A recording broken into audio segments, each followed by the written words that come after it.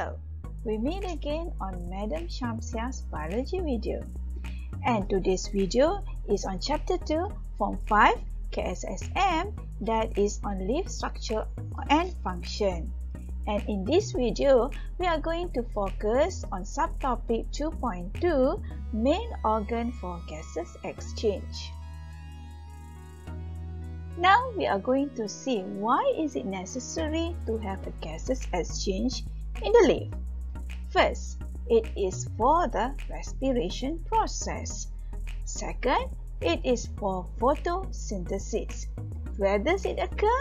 It occurs at the stoma of a leaf. Okay, the picture shows the stoma of a leaf. Right, stoma is the opening here. Okay, which is guarded by one pair of gut cells.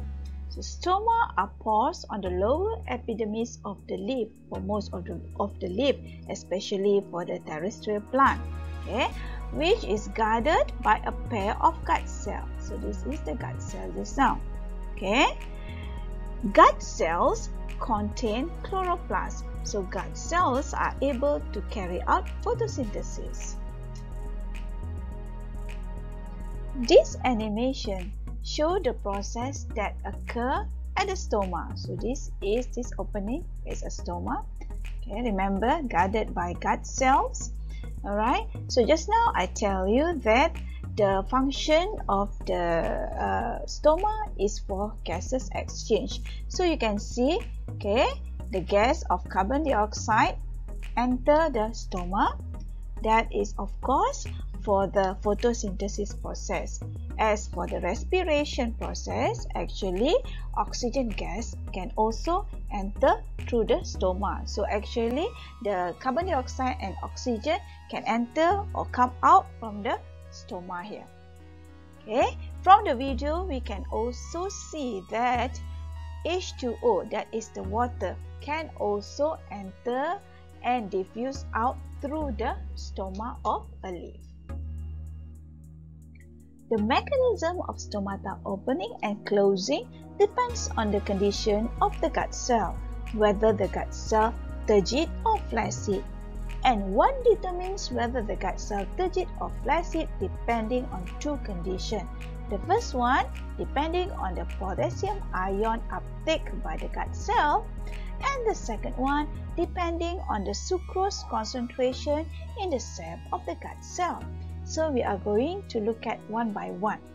The first one is the uptake of potassium ion by the gut cell.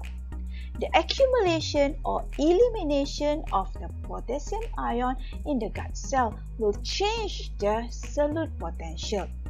When there is a change in the cellular potential, then it will either increase or decrease the water potential in the gut cell. Water is then either diffused in or diffused out from the gut cell via osmosis.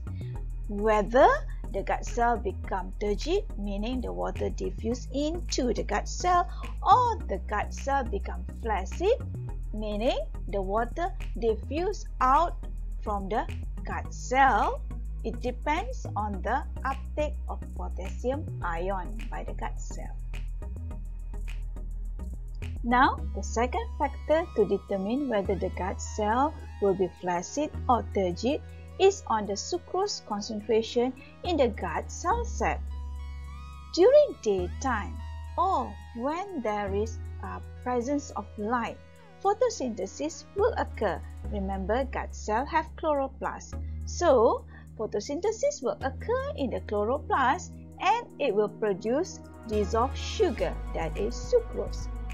During the night time or in the absence of the light, sugar in the gut cell will be converted into starch. Now we are going to see how the uptake of potassium ion by the gut cell will cause the opening of the stoma. Okay, first, if the potassium ion enter the gut cell, the cellular potential in the gut cell will increase. The water potential will decrease. When the water potential decreases, the water molecule from the epidermal cell okay, that is next to the gut cell will diffuse into the gut cell by osmosis. Okay, when the water diffuse into the gut cell will become turgid. Okay, you can see potassium. Okay, enter. Okay, so the water will also enter at the same time. Why? Because water potential will decrease when there are a lot of potassium ion in the gut cell. So when the water enter the gut cell become turgid and the gut cell curve. Okay, the gut cell curve outward. That is why the stoma open. Now we will see how sucrose concentration will cause the stoma to open. Okay, in the presence of light or during daytime, photosynthesis will occur and the product is of course sucrose. So the concentration of sucrose in the gut cell will be high during daytime. When the sucrose concentration high, water potential will decrease. So water potential in the gut cell will decrease. When water potential decrease, there is a tendency of the water molecules from the adjacent cell, that is the epidermis cell. The water from the epidermis cell will diffuse into the gut cell by osmosis. Okay, then the gut cell will become turgid. Okay, when the gut cell become turgid, it will curve outward. So again, the stoma will open. Okay, now we look at the questions that is related to the topic. Question 1. What is the difference between the gaseous exchange in plants during respiration and photosynthesis? Yes, of course. During respiration, the gas that diffuses into the leaf is oxygen and the gas that is released is carbon dioxide. While in photosynthesis, the gas that diffuses into the leaf is carbon dioxide, while the gas that is diffused out from the leaf is oxygen. Question 2.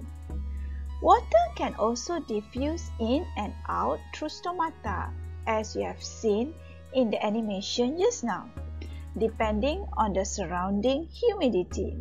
What do you think happened to the stoma if the surrounding humidity is low, meaning less water vapor outside?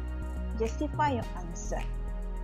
Okay, when the humidity is low, meaning it is dry, okay, the stoma will close. Why? This is to prevent excess water loss from the plant to the surrounding. That's all for today's lesson. See you in the next class. Bye-bye.